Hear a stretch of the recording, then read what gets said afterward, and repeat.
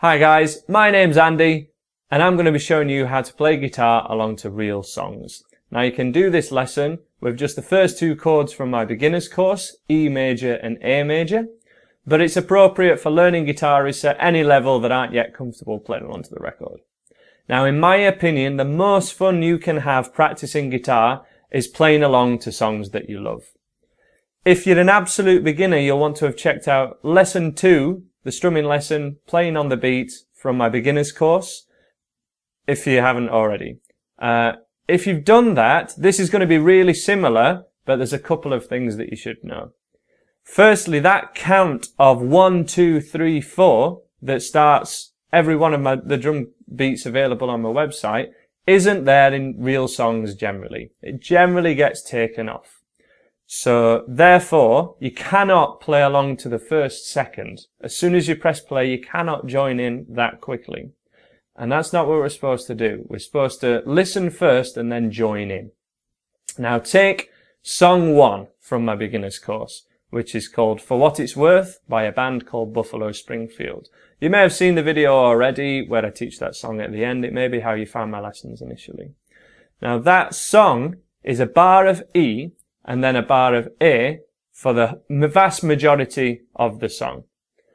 And the way I teach it to my beginners, we just stay playing E and A for the entire song so that we can get a handle on joining into the record. Now the first sound that you hear in that song is one strum of the E chord. And the second main sound that you hear is a strum of the A chord. Both of those happen on beat 1. For example, E, 2, 3, then A, 2, 3, 4. So we have to listen to those two sounds, the first sounds that happen on the record, and then join in from the next E. And then from there you just do your same routine as if you're strumming on the beat again, or doing whatever strumming pattern you know how to do, whichever one you can manage. Let me give you an example of that now. So if I just put the song on, first sound is an E. That's our A chord. E again. 3, 4. A chord. 2, 3, 4. And from here, you can strum on every beat. Let me hear that again. So the first sound, E, then A, then we can join in. 1, 2, 3, 4. A, 2, 3. And then we can strum on every beat from when he starts singing, because we've found our bearings. And once you've kind of started, if you've kept in time with the drum beat at lesson 2 of my beginner's course, then it should be fairly straightforward to play along and keep time. If it isn't, you'll want to really focus on any drums and percussion in your song, because any guitars that you hear will be masked by your own guitar most likely. Your guitar will likely be louder than the song, and you just won't be able to hear the difference kind of between your guitar and the other guitars in the song, or you'll just hear your own. It kind of, as I say, it masks them. You may focus too much on the lyrics to know where you are initially, which isn't the best idea, because we'll want to be focusing primarily on rhythm and the beat underpinning the vocals and underpinning all the foundation of the music.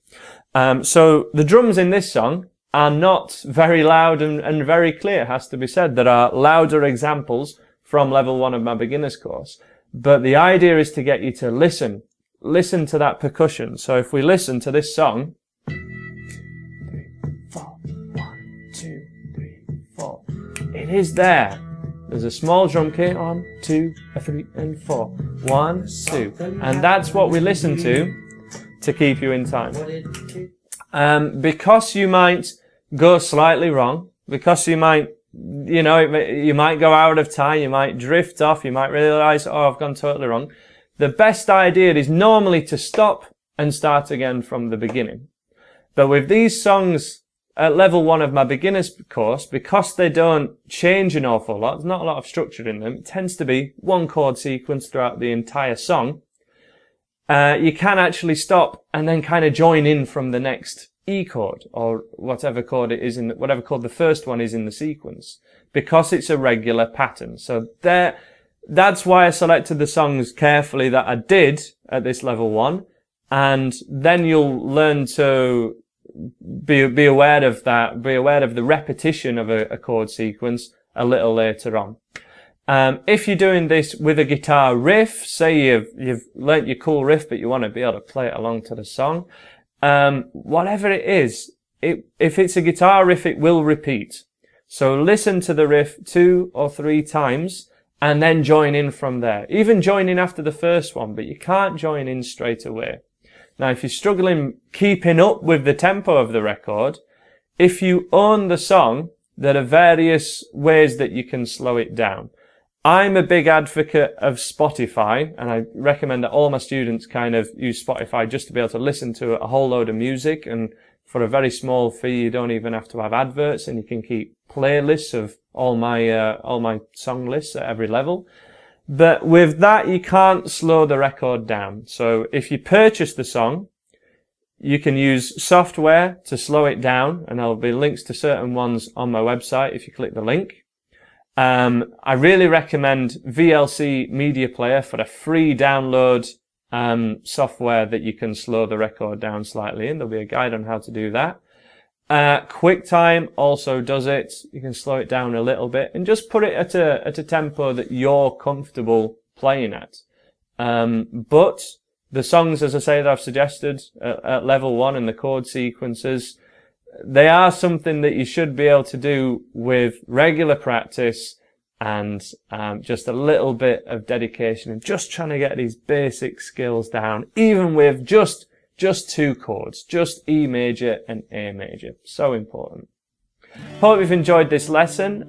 Do check out the rest in this playlist of my beginners course or in the next one on my website. My name's Andy. Please subscribe if you like what I do, and I'm sure I'll see you again. Bye for now.